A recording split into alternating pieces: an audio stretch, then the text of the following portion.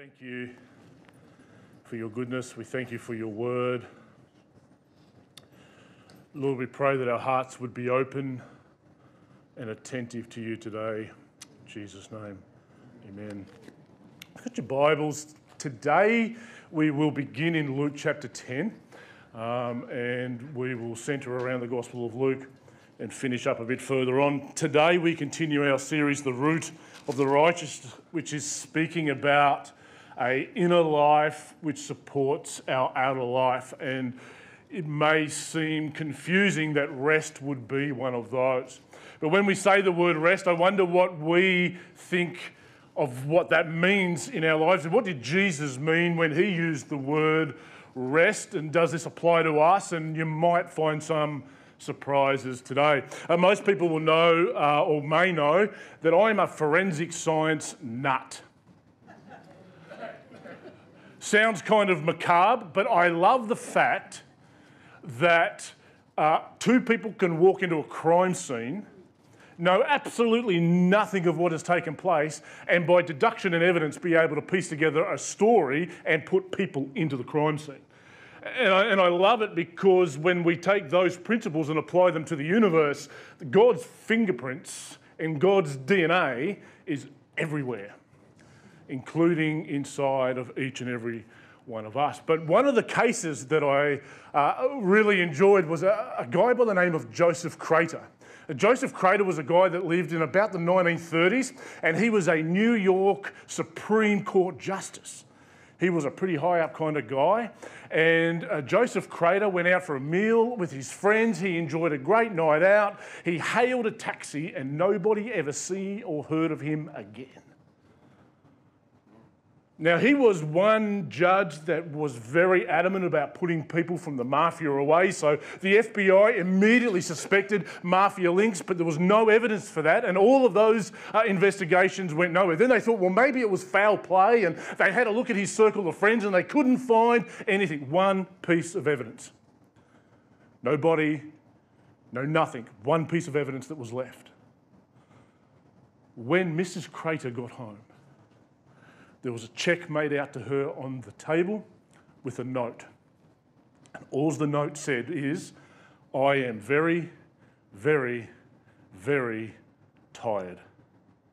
Love, Joe. That's all the evidence they had. We don't know what happened to Joe. But I wonder today, how many of us have had moments in our lives, or maybe we feel today, like writing that note. I am very, very, very tired and I just want to disappear. Maybe that's some of us. I've got some good news this morning. Jesus came to give us rest. Jesus came to remove yokes off our lives. Jesus came to bring us freedom. Jesus says in Matthew 11, verse 28, Jesus says, come unto me, all you who are heavy laden or labouring, weary and heavy laden. What did Jesus mean by that? And he says, I will give you rest. Jesus goes on and says, take my yoke upon you because it's easy. What was Jesus talking about? This morning, as we begin our journey and having a look at rest, maybe what we should first cover off is what did Jesus mean by weary and labouring, and what did he mean by heavy laden? And I wonder whether this may apply to us today or maybe throughout our Christian walk. The weariness that is spoken of here, that Jesus uses the word weary there, speaks more about a physical and an emotional weariness. It's kind of the best way to describe this weariness is a fighter who has been beaten up and he is completely and utterly weary. I wonder whether anybody in this room has had moments and seasons in their life where you feel like life has beaten you up. Like you feel like a certain amount of circumstances have beaten you. Maybe that's you here today. Moving further on, Jesus says those that are heavy laden. And I do believe that there are Christians that are carrying yokes that you don't have to. When Jesus says heavy laden, he's speaking more about our spiritual condition. He's speaking more about the fact that we often carry yokes of sin and guilt and shame, and maybe we carry yokes of bitterness and unforgiveness and resentment and offense. Maybe we're carrying yokes that Jesus came to set us free from. And today, I hope what we understand is the rest that Jesus is promising is less having a break and working on your tan and sipping Mai Tai somewhere. It's got a lot more to do with a posture of life. Let me try to clarify what I mean. How does a man sleep in the front of a boat when it's about to be swamped? Jesus came to save the world, but he walked everywhere. He was never in a hurry. If you read the Gospels, people were never an interruption to Jesus. They were always an opportunity. One example is blind Bartimaeus. We know the Gospels tell us that Jesus is on his way to Jerusalem, and everything that Jesus is going to Jerusalem for is time sensitive. I need to be there at a certain time. But as he's leaving Jericho, a blind man starts crying out to him. Jesus doesn't say, I don't have the time. Jesus doesn't say, I'll have to schedule you in next week. Jesus says, bring him here. Nobody was ever an interruption to Jesus. He had a posture of life. But let's step outside of Christ for a moment. And let's have a look at the apostles.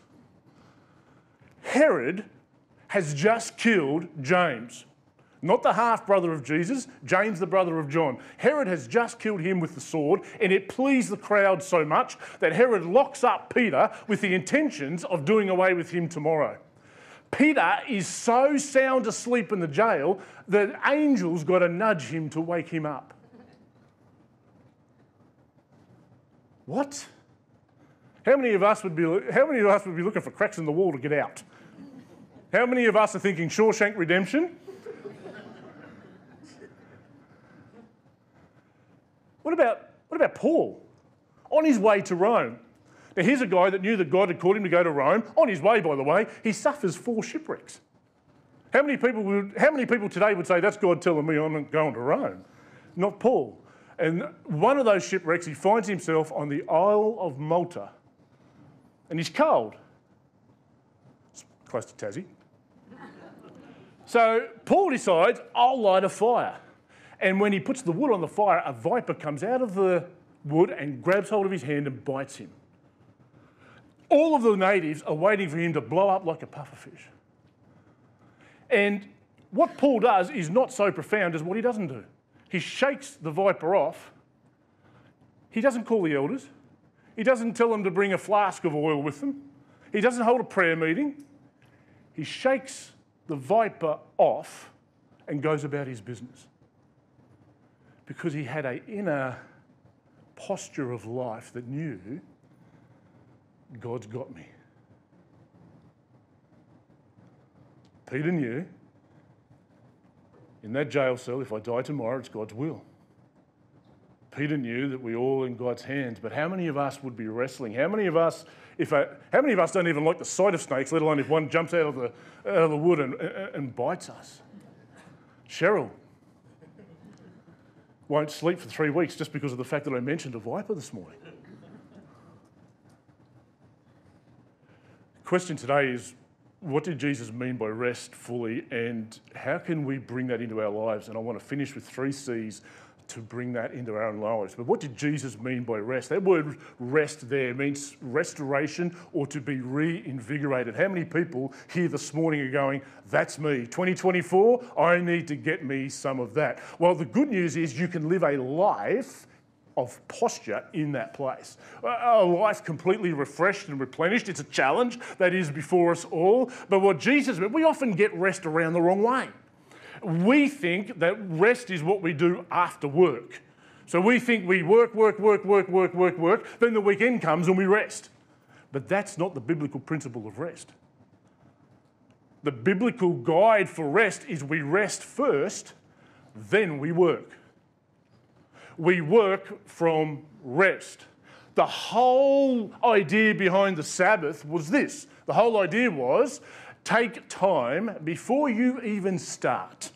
Take time to center your life on me. You're going to get distracted. You're going to be overcome with the affairs of this life. And I want you to keep this space in your calendar every week. And Sabbath is actually something that is more about every day as well as every week. I want you to keep this space in your calendar just to do nothing else except to focus on me.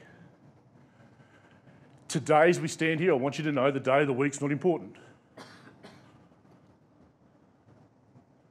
What is important is that we each have a posture in our own lives where we put God first and then we work. That's the idea. The word that Jesus uses for rest can also mean spiritual restoration and revival. And how many people here today are saying, I need to get me some of that, Pastor? How can I do that? The interesting thing is God models the rest for us. Remember, God worked 6 days. He created, He made, He fashioned, He formed. Then it says He rested. And what God did was He rested in His completed work. Today, I may as well tell you now because the whole point is this. Jesus is your rest. We rest in His completed work. Let me take an analogy before we move into the 3 C's. Hebrews speaks about the Israelites, and we all know the story of the Israelites. The Israelites embarked on a 40-day journey that would take them over 40 years. They were on their way to the promised land. Many people will know that, and we know how that land is built up. It's the promised land. It's the land flowing with milk and honey. This is the land that God had called for. Now, God didn't need them to go and to get a victory. God was asking them to possess the land. How many people know that when Israel crossed the Jordan, that's when their battles began? But something was different. They weren't fighting in their power and in their strength. God was winning their victories. Jericho was a formidable city. And the walls came down and the city was overthrown because they walked around praising God. God is the victory. And in the Christian life, Jesus is our rest. Why? Because we don't come into a whole list of things we have to do. We come into everything that Christ has done. The Christian life is a journey to possess the land that Christ has marked out for you.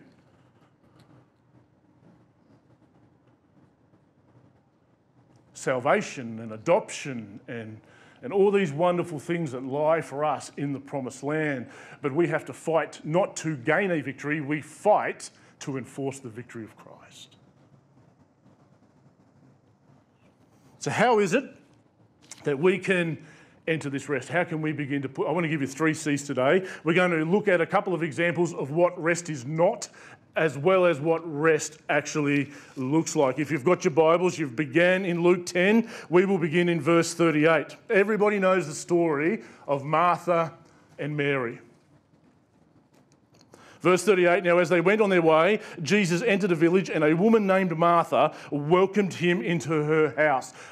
Bit of a side note, Jesus never came alone.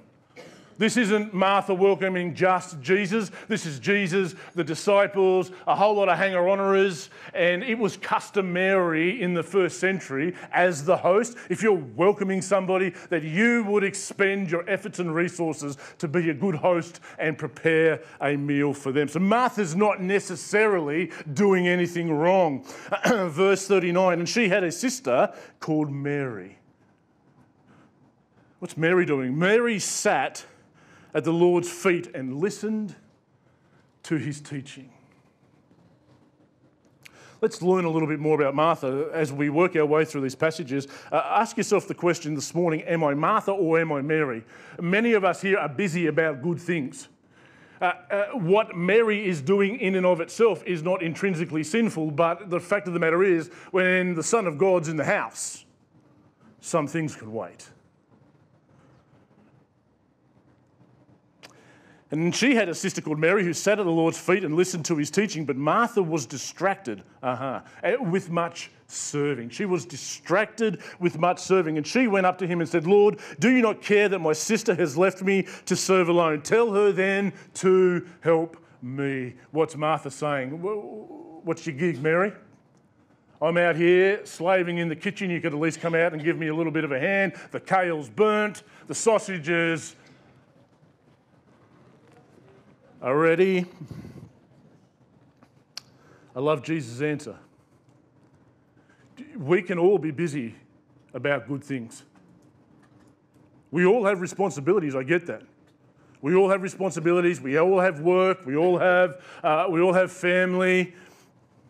But the Lord answered her, Martha, Martha, you are anxious and you are troubled about many things. You are anxious and you are troubled. Anxiety and worry and fear will rob you of your rest. Martha, you are worried about many things. Your focus and your attention is on many other things. What did Jesus say about Mary? She has chosen the one thing. And it will not be taken away from her. The first C this morning is come to Jesus. Mark Connor writes a book. Mark Connor's been here to speak before, but Mark Connor writes a book called Avoiding Burnout. And in that book, he urges everybody to institute in their life a thing called retreating. Now, if I say to everybody here, let's go on a retreat, most people will have an idea of what that might mean. We're going to go up into the hills somewhere. We're going to go away from everybody else. We're going to go away on our own. We're going to go where there's no cell phone, there's no emails, there's no phone calls. We're going to go out where you can only hear the birds sing and the cats squeal. That's the only things we want to hear. We're going to go away. That's what we think when we think of retreat. And there's nothing wrong with that. I'm just asking everybody to build that into your everyday life. 1 hour a day, turn the phone off, turn the computer off. Jesus modeled this.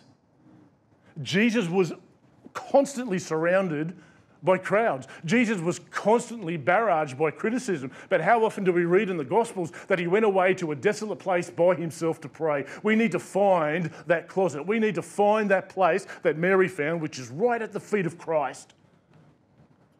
Have a look at what Mary's doing. She hasn't got her prayer list out. She's not working from the top down. She is sitting and she is listening. She is sitting and enjoying the presence of Jesus, and she is just listening.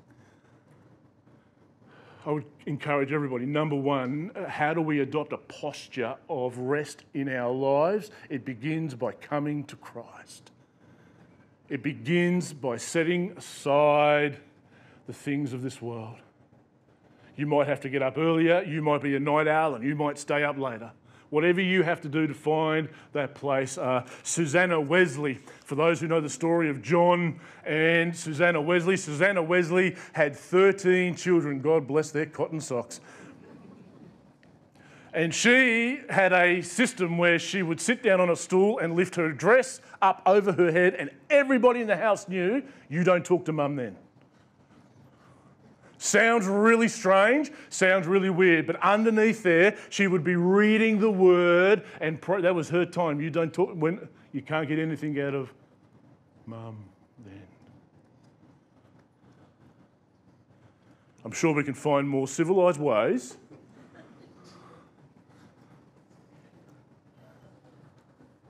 First C is to come. Second one is if we flip the page. We're going to have a look at a parable that Jesus talks about, which is actually false rest. Often, you will rest in what is your security and where we find our security. There is a deep intrinsic need inside of every one of us to know security and to be secure. And so we have systems, particularly in Western culture, we have systems and we have metrics by which we measure security. None of them wrong in of themselves, but have a listen to this parable. This is a somewhat haunting parable to the Western culture. Flipping the page to chapter 12, we'll start at verse 13. Someone in the crowd said to him, "Teacher, tell my brother to divide the inheritance with me." But he said to him, "Man, who made me a judge or an arbitrator over you?" Moving into the parable, Jesus says, "Take care and be on guard against all covetousness, for one's life does not consist in the abundance of his possessions." We're now going to have a look at what false rest looks like.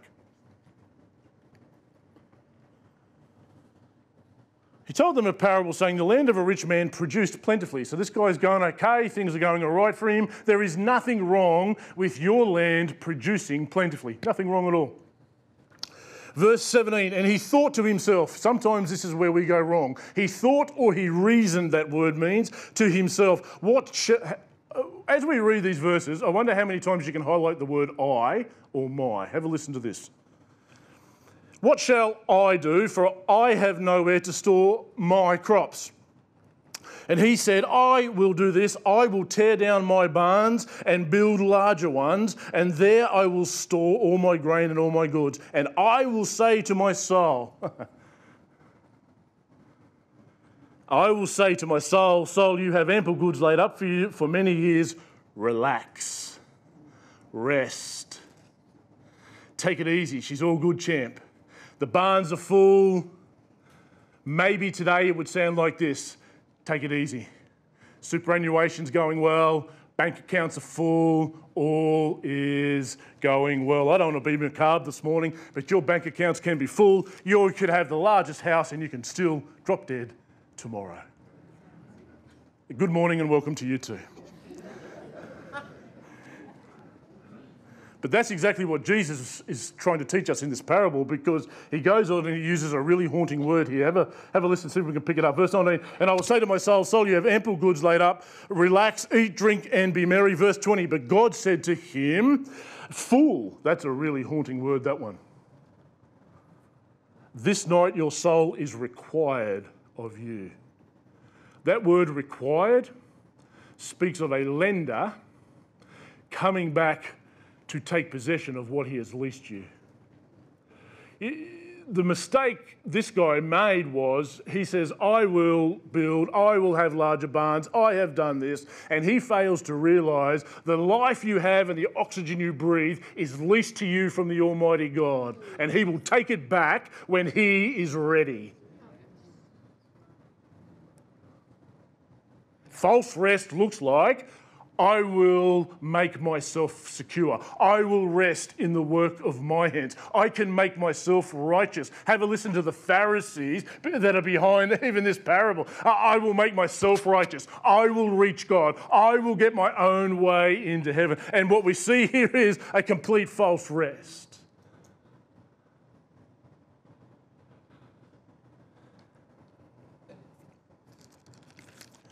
But Jesus goes on, "Required of you, and these things you have prepared, whose will they be?" And I've got some good news for you. If you fast forward 100 years from now and you were able to come back, if you were able to time travel right now to 100 years in the future, here's something I want you to know. Somebody else is living in your house.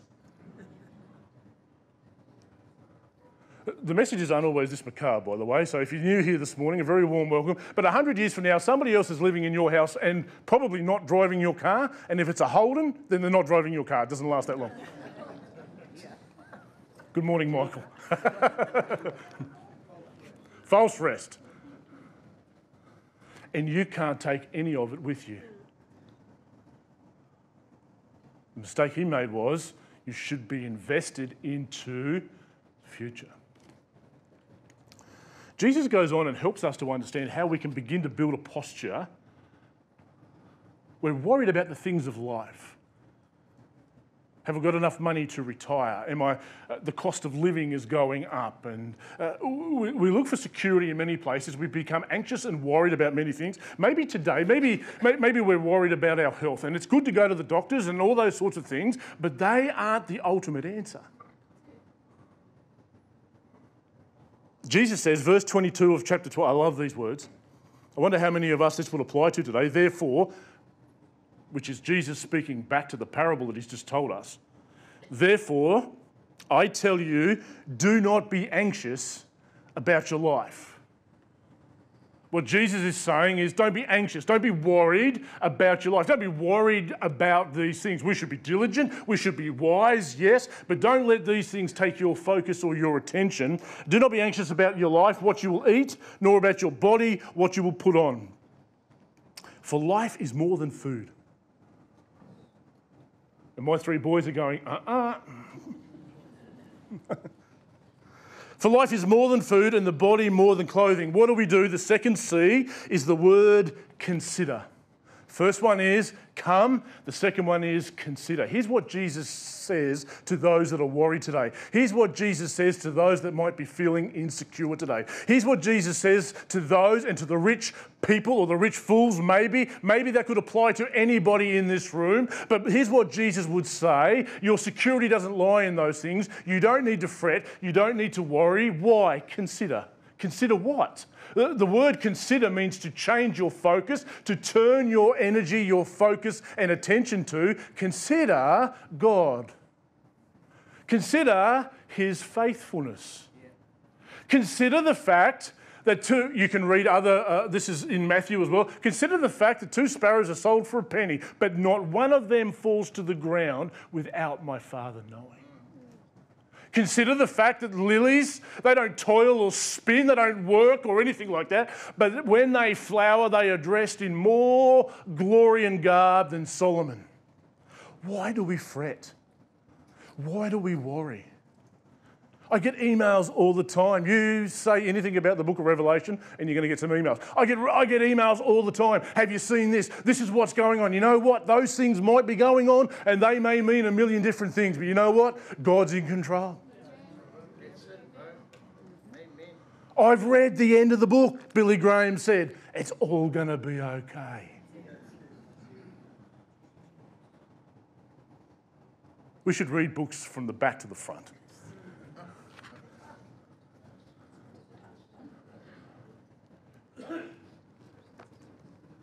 Life has its challenges, yes.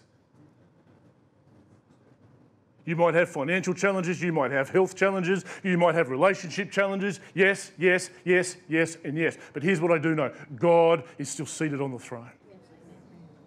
There are wars that are breaking out in the Middle East, yes. Please point back to a point in history, just out of interest.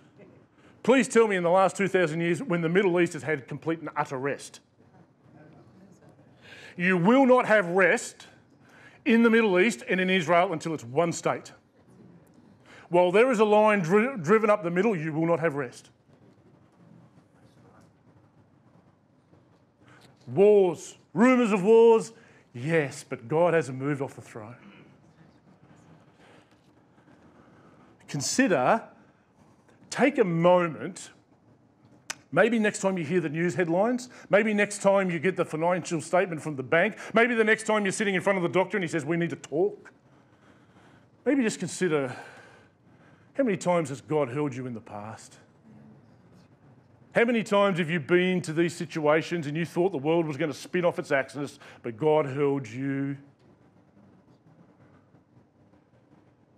Number one is come to Christ. The second one is consider. This morning I want to finish with the third C. This is at the top of my prayer list this year. Because what Paul unpacks in Philippians chapter 4, I think is profound. The last C is the word content. Paul, I want to talk about a verse that we all know. How many people here have heard the verse, I can do all things through Christ who strengthens me? Great verse, right? Today I want to give you the context of that verse. It may not mean what you think it means. Because here's what Paul is saying. Philippians chapter 4, we begin at verse 10. He says, I rejoice in the Lord greatly. By the way, Philippians is the only epistle Paul writes without a rebuke. It's all encouraging. So if you feel like an encouragement or a lift, read Philippians. I rejoice in the Lord greatly that now at length you have revived your concern for me. You were indeed concerned, speaking about monetary support for him in his ministry. That's what he's talking about. You were concerned for me, but you had no opportunity. Verse 11, not that I am speaking of being in need, for I have learned in whatever situation I am to be content. You could remove 1,000 worries out of your life today if you were just content with what God had placed in your lap. If you're just content with where you are.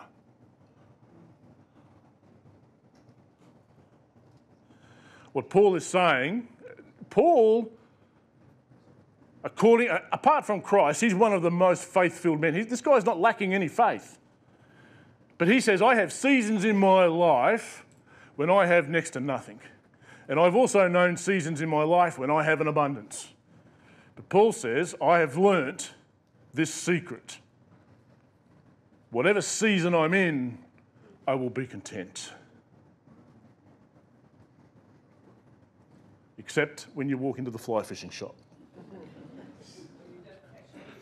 Verse 12, I know how to be brought low, he says, and I know how to abound in and every circumstances. I have learned the secret of facing plenty and hunger, abundance and need. I can do all things through him who strengthens me. What Paul is saying is, I can do all things through Christ who strengthens me. I can face prosperity, which is actually, prosperity is actually the greatest enemy to your faith.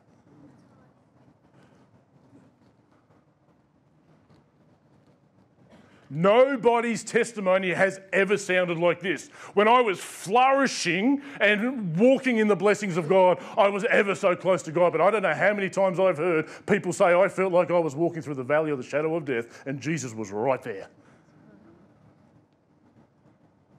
What Paul says is, whether I'm shipwrecked on the Isle of Malta or whether I'm being lavished upon, I know what it is to be content. I want to finish with this story this morning, a story about, it's a fictional story, so don't try and look it up, but a fictional story about an American man that is on holiday in Mexico. And as he's walking along the beach in one of the fishing harbours, he notices that all the boats are out except for one. And he goes up to this guy and his whole boat is filled with yellowfin tuna. This guy says, how long did it take you to catch these? He says, 2 or 3 hours. 3 hours. He says, why don't you go out and fish some more? If it's that easy, why don't you go and get some more? The Mexican guy says, you know what? He says, I have enough for me and my family. He says, this is more than enough for us. This guy says, what do you do with all of your day? He says, I sleep late. He says, I fish a little. He says, I play with the kids, I siesta with my wife in the evenings. He says, I walk through the village. He says, I sip wine and I play the guitar with my amigos. And if you're Mexican here, I apologise for the accent.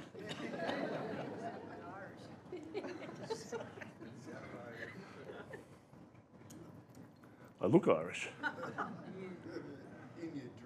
So this man says, you know what, we can help each other out. He says, I have an MBA from Harvard. And he says, if you just fish a few more hours every day, you can get more fish and you can build a bigger boat. He says, and once you've got the bigger boat, he says, you can be the one that's catching all the fish and you can drive all these other guys out of the harbour and you'll be the only guy fishing here. He says, and then after some time, we want to have the whole process. So we need you to move up to New York and we're going to build a factory and you're not only going to be catching the fish and having a fleet of boats, he says, but you're going to be canning the tuna. And then after a while, he says, we're going to list you on the stock exchange, you can sell your business, and then he says, you can sit back and relax. And the guy, he says, hang on a second. He says, how long is all this going to take? He says, 15 to 20 years. He says, after 20 years, he says, you'll have that much money. He says, you can sit back and relax. And the Mexican guy says, but what does that look like? He says, he says, you can sleep late. He says, you can fish a little. He says, you can play with the kids and have a siesta with your wife. He says, in the evenings, you can walk through the village and sip a little wine and play the guitar with your amigos. And how many people here this morning would be like that Mexican and go, why? Why do we run after these things? Rest is Jesus. Rest is when Jesus is our more. Frightening question, particularly amongst Western Christianity. But if you lost every physical possession you have right now, if tomorrow you woke up and you didn't have any cars, you didn't have a house, but you had Jesus. I remember in the late 1990s, there was a bushfire in Tasmania that wiped out a little town called Dunalley. And what happened that day was, believe it or not, the Tasmanian Weather Bureau got it wrong again, but they had forecast that the wind was going to blow in one direction, and it only had a very mild, but in the middle of the afternoon, a blaze that they had under control, the wind shifted, intensified to over 100 kilometres an hour, and the people of Dunalley didn't have hours to prepare, they had minutes. There are people filming what happened on their phone as they run down to the Derwent River and just jump off the jetties and just waited for hours in the Derwent River to be picked up. After that happened, a journalist is interviewing a man who is standing on the rubbles of his house. His aluminium boat had melted into a blob of aluminium, and you couldn't even see what trace there was of his cars. The journalist put the microphone in front of him and said, how do you feel? And he says, you know what? Strangely liberated. He says, my whole life was this house, that boat, and the cars. He says, I've got my wife and kids. He says, I've got everything.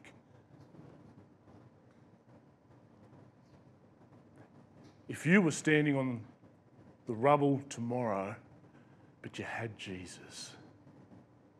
Friends, if you have everything, you have rest.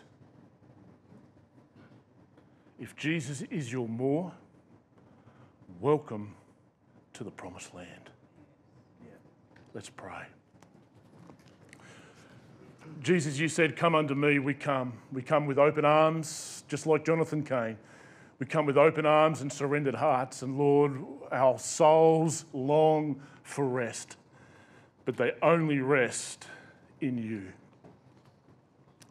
May each one of our hearts find its true rest in Jesus. In your wonderful name we pray.